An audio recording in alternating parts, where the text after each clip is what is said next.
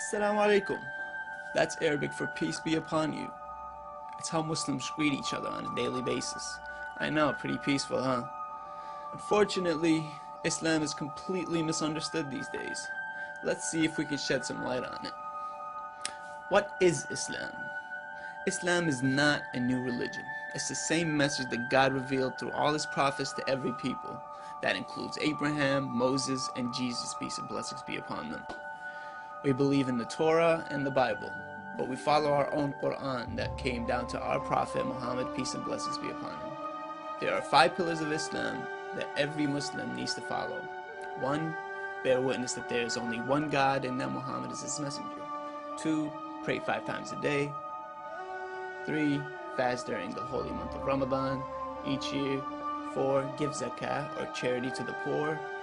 And 5. Perform hajj or pilgrimage to Mecca.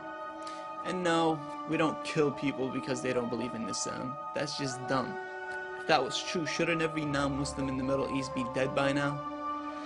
All I'm saying is, if you really want to learn more about Islam, you need to stop watching this and start reading this. I'm a Muslim and I believe in peace. Islam flows through my veins and beats in my heart, and I absolutely love it.